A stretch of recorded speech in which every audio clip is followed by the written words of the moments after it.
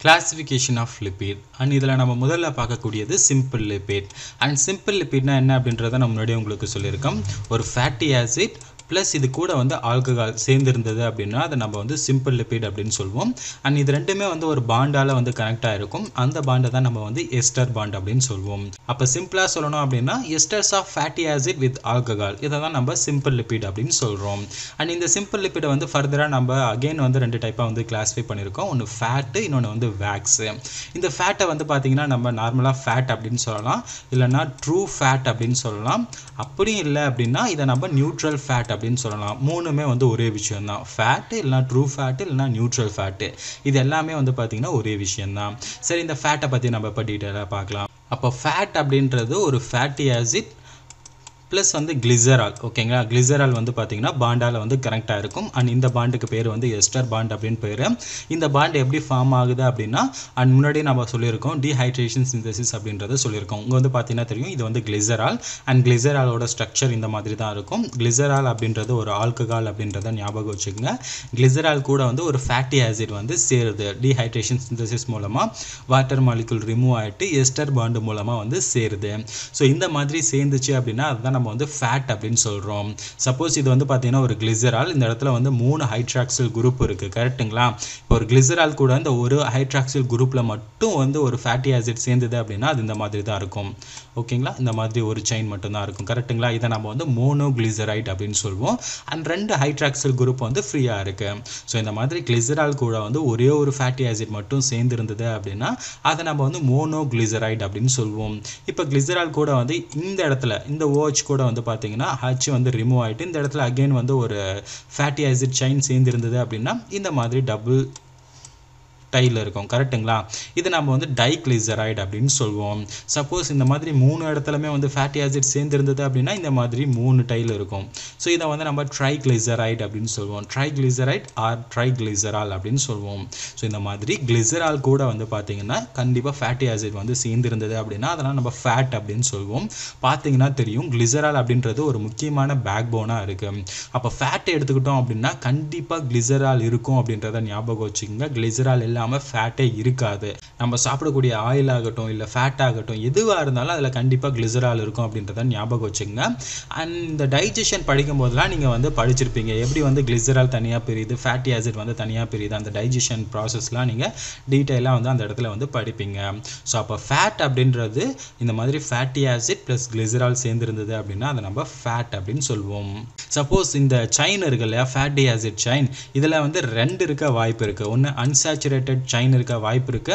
இன்னொன்னு வந்து saturated chain இருக்க வாய்ப்பு இருக்கு சோ இந்த மாதிரி glycerol கூட வந்து unsaturated fatty acid சேர்ந்து இருந்தது அப்படினா அத நம்ம unsaturated fat அப்படினு சொல்வோம் glycerol கூட வந்து இப்போ saturated fatty acid சேர்ந்து இருந்தது அப்படினா அத நம்ம saturated fat அப்படினு சொல்வோம் இதெல்லாம் நம்ம முன்னாடி வீடியோல வந்து பார்த்தோம் fatty acidல வந்து எத்தனை டைப் இருக்கு அப்படின்றதெல்லாம் பார்த்தோம் கரெக்ட்டுங்களா சரி இந்த saturated and unsaturated fat இருக்கு இல்லையா இந்த saturated fat வந்து நம்ம சாப்பிட்டோம் அப்படினு வெச்சுக்கலாம் நம்ம சாப்பிடக்கூடிய சாப்பாடுல இந்த saturated fat இருந்தது அப்படினா நம்ம செல்ஸ் என்ன பண்ணோம் அப்படினா இத ஃபியூச்சர் யூஸ்க்காக வந்து ஸ்டோரேஜ் பண்ணிடும் நம்ம உடம்புல எந்த இடத்துல ஸ்டோர் பண்ணோம் அப்படினா பொதுவா வந்து ஸ்கின்னுக்கு அடியில வந்து பாத்தீங்கன்னா ஸ்டோர் பண்ண ஆரம்பிச்சிரும் சப்போஸ் நம்ம unsaturated fat வந்து நம்ம சாப்பிட்டோம் அப்படினா இந்த unsaturated fat வந்து என்ன ஆகும் அப்படினா இது வந்து saturated fat-ஆ வந்து கன்வர்ட் ஆகும் இந்த மாதிரி unsaturated fat வந்து saturated fat-ஆ வந்து கன்வர்ட் ஆகுது இல்லையா அந்த process-க்கு பேரு வந்து ஹைட்ரோஜனேஷன் அப்படினு பேரு ஹைட்ரோஜனேஷன் அப்படின்றது ஒண்ணும் கிடையாது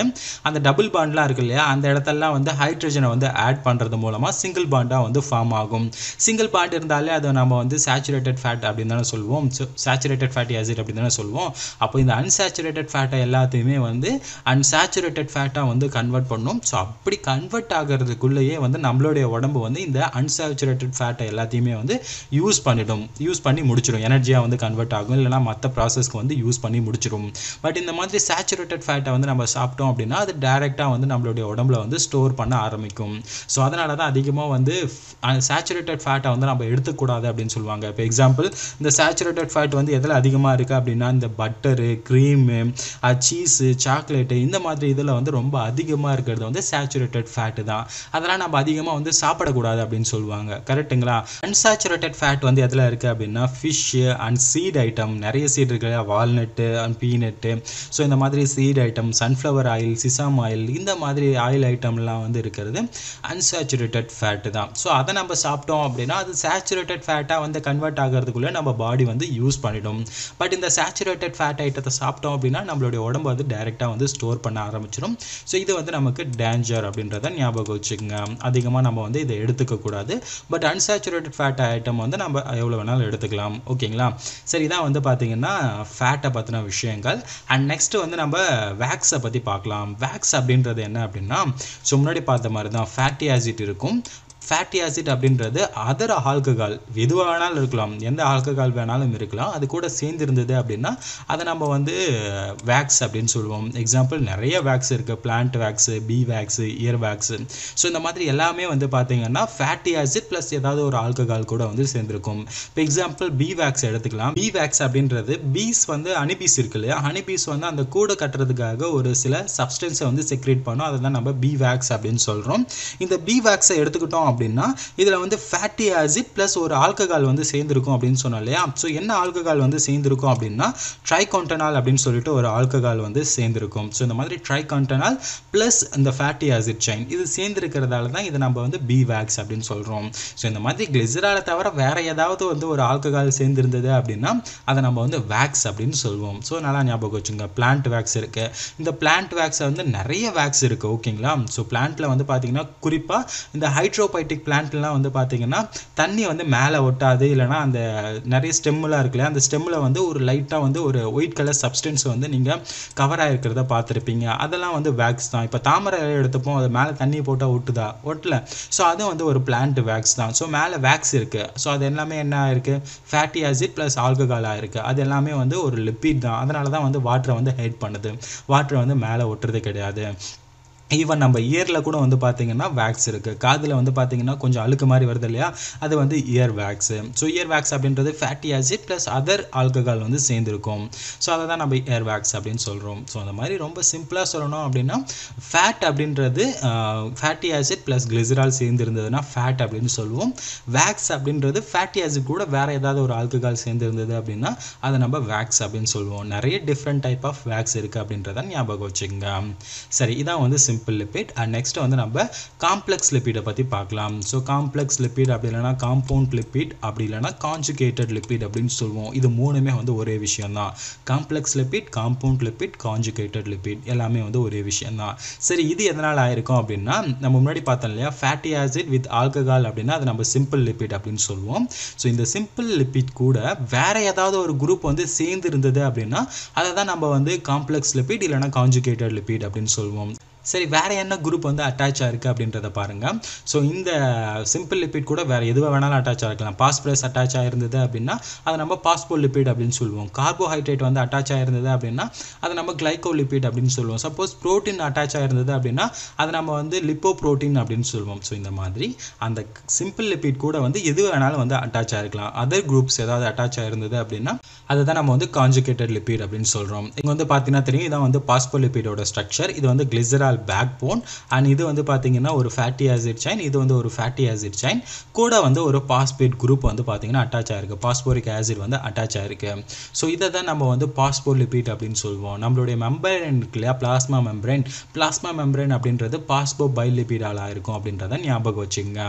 ஸோ அப்போ இந்த பாஸ்போலிப்பிட் அப்படின்றது லிப்பிட்ஸ் கூட வந்து பாஸ்போரிக் ஆசிட் வந்து சேர்ந்துருக்கும். லிப்பிட் அப்படின்றது சிம்பிள் லிப்பிடை வந்து இந்த இடத்துல வந்து மென்ஷன் பண்ணுறாங்க. சிம்பிள் லிப்பிட் அப்படின்றது ஃபேட்டி ஆசிட் ப்ளஸ் ஆல்கஹால் சேர்ந்தது தான் சிம்பிள் லிப்பிட் அப்படின்னு சொல்கிறோம்.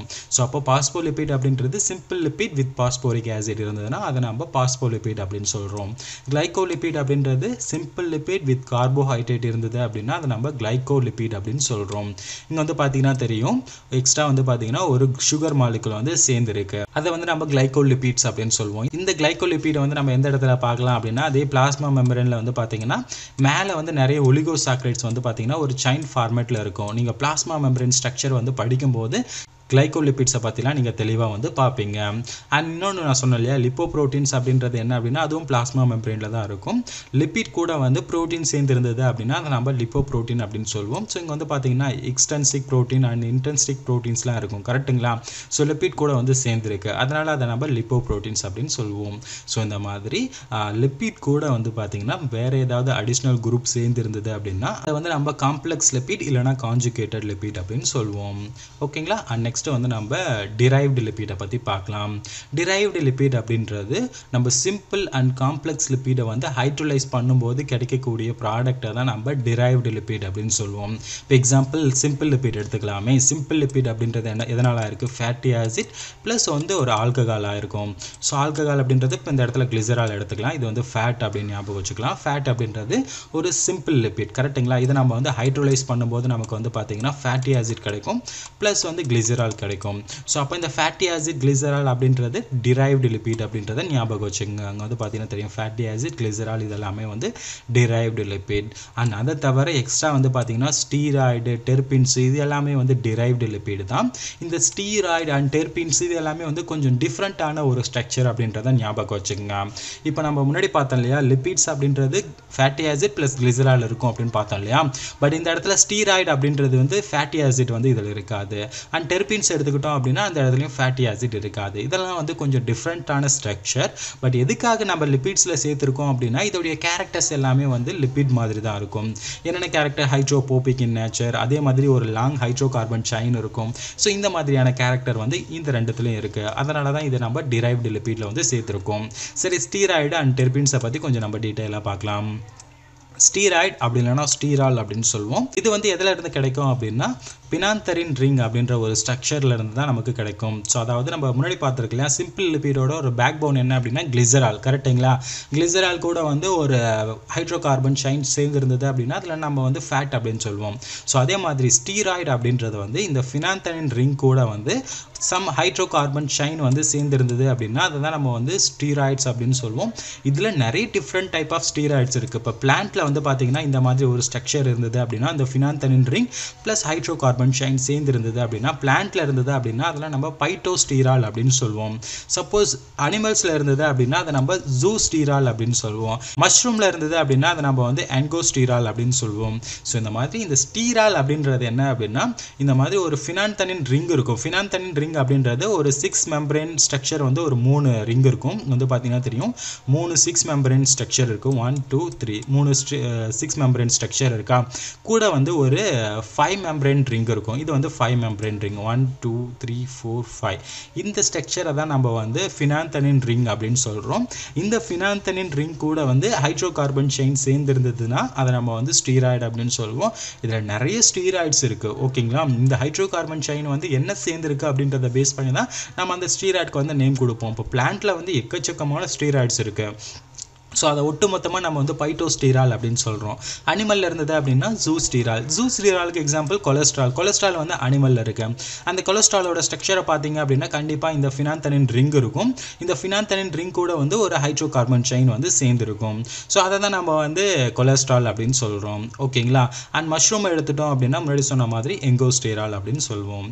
ஸோ இந்த மாதிரி ஸ்டீராய்டு அப்படின்றது இந்த பினாந்தரின் ரிங் கூட ஹைட்ரோ கார்பன் செயின் சேர்ந்துருந்தது அப்படின்னா அதை நம்ம ஸ்டீராய்ட்ஸ் அப்படி இல்லைனா ஸ்டீரால் அப்படின்னு சொல்லுவோம். பொதுவாக இந்த ஸ்டீராய்ட்ஸும் வந்து பார்த்தீங்கன்னா ஹைட்ரோபோபிக் அண்ட் வாட்டர் இன்சாலிபிள் அப்படின்றத ஞாபகம் வச்சுக்கோங்க. அண்ட் நெக்ஸ்ட் டெர்பின்ஸை பற்றி பார்க்கலாம். டெர்பின்ஸ் வந்து பார்த்தீங்கன்னா ஐசோப்ரீன் அப்படின்ற ஒரு ஸ்ட்ரக்சர்ல இருந்து கிடைக்குது. அண்ட் இது ஃபேட்டி ஆசிட்லாம் வந்து இதில் இருக்காது, ஓகேங்களா? மேலே ஸ்டீராய்ட்லேயும் ஃபேட்டி ஆசிட் கிடையாது. ஸோ அதே மாதிரி இந்த ஐசோப்ரீனில் வந்து பார்த்தீங்கன்னா இந்த ஸ்ட்ரக்சர்ல தான் நமக்கு கிடைக்குது. ஃபேட்டி ஆசிட் அப்படிலாம் கிடையாது. ஐசோப்ரீன் அப்படின்றது இந்த மாதிரி இருக்கும், C5H8. இதுதான் ஐசோப்ரீனோட ஃபார்முலா. ஸோ இந்த இடத்துல பார்த்தீங்கன்னா கொடுத்துருக்கேன். அண்ட் இந்த மாதிரி தான் வந்து நம்ம ட்ரா பண்ணுவோம் ஐசோப்ரீனை, ஓகேங்களா? பொதுவாக இந்த டெர்பின்ஸை வந்து நம்ம பிளான்ட்டோட எசென்ஷியல் ஆயிலில் பார்க்கலாம். எசென்ஷியல் ஆயில் அப்படின்றது பிளான்ட்லேருந்து கிடைக்கக்கூடிய அரோமேட்டிக் ஆயில். ஸோ நிறைய ஆயில்ஸ் வந்து பிளான்ட்லேருந்து எக்ஸ்ட்ராக்ட் பண்ணுறாங்க இல்லையா? ஸோ அந்த ஆயில்ஸில் வந்து ரொம்ப அதிகமாக இருக்கிறது வந்து டெர்பின்ஸ் தான், ஓகேங்களா? டெர்பின்ஸ் அப்படின்றது எதனால் ஆயிருக்கும்? ஐசோப்ரீன் ரிங்கால் வந்து ஆயிருக்கும். ஐசோப்ரீன் அப்படின்றது இந்த மாதிரி தான், ஓகேங்களா? இது வந்து ஒரு ரிங் ஸ்ட்ரக்சரை வந்து ஃபார்ம் பண்ணும். எக்ஸாம்பிள் இது வந்து ஜிஞ்சர் ஆயிலேருந்து தேர்ந்தெடுக்கப்பட்ட ஸ்ட்ரக்சர். இதில் வந்து பார்த்தீங்கன்னா 3 ஐசோப்ரின் ஸ்ட்ரக்சர் வந்து சேர்ந்து அந்த ஆயிலை வந்து ஃபார்ம் பண்ணியிருக்கு. ஸோ அதுக்கு வந்து ஒரு அரோமேட்டிக் ஸ்மெல்லை வந்து கொடுக்கறது இந்த ரிங்கு தான். பார்த்தீங்கன்னா தெரியும், இந்த ப்ளூ கலரில் இருக்கிறது ஒரு ரிங்கு, அண்ட் ரெட் கலரில் இருக்கிறது ஒரு ரிங்கு, அண்ட் இந்த பக்கம் க்ரீன் கலரில் இருக்கிறது ஒரு ரிங்கு. இந்த மாதிரி 3 ஐசோப்ரின் ரிங்கு வந்து சேர்ந்து வந்து பார்த்தீங்கன்னா நமக்கு லிபிட் மாதிரியான ஒரு ஸ்ட்ரக்சரை வந்து கொடுக்குது. அதனால இதை நம்ம டெர்பின்ஸ் அப்படின்னு சொல்லுவோம். அப்போ டெர்பின்ஸ் அப்படின்றது ஐசோப்ரினால் ஆயிருக்கும் அப்படின்றத ஞாபகம் வச்சுங்க. ஃபேட்டி ஆசிட் அதெல்லாம் இந்த இடத்துல இருக்காது. பொதுவாக பிளான்ட்ல வந்து பார்த்தீங்கன்னா அரோமேட்டிக் ஸ்மெல்லுக்கு காரணம் வந்து இந்த டெர்பின்ஸ் அப்படின்றத ஞாபகம் வச்சுங்க. அதே மாதிரி பிளான்ட்டோட எசென்ஷியல் ஆயிலில் அதிகமாக இருக்கிறது இந்த டெர்பின்ஸ் தான். ஓகேங்களா? அண்ட் இதான் வந்து லிபிட்ஸோட கிளாசிஃபிகேஷன். ஸோ இது உங்களுக்கு புரிஞ்சிருக்கும் அப்படின்னு நினைக்கிறேன். அண்ட் இதில் உங்களுக்கு வேறு ஏதாவது சந்தேகங்கள் இருந்ததுன்னா கமெண்ட்டில் சொல்லுங்கள். அண்ட் இந்த வீடியோ உங்களுக்கு ஒரு உபயோகமான வீடியோவாக இருந்திருக்கும் அப்படின்னு நினைக்கிறேன். அண்ட் இந்த வீடியோ பிடிச்சிருந்தது அப்படின்னா மறக்காமல் நம்ம சேனலை சப்ஸ்கிரைப் பண்ணிக்கோங்க. அண்ட் rajusbiology.com போனீங்க அப்படின்னா ஃப்ரீயாக ஸ்டடி மெட்டீரியல்ஸை டவுன்லோட் பண்ணிக்கலாம். அண்ட் மறக்காமல் இந்த வீடியோவை உங்கள் நண்பர்களுக்கும் ஷேர் பண்ணுங்கள். தேங்க்யூ ஃபார் வாட்சிங்.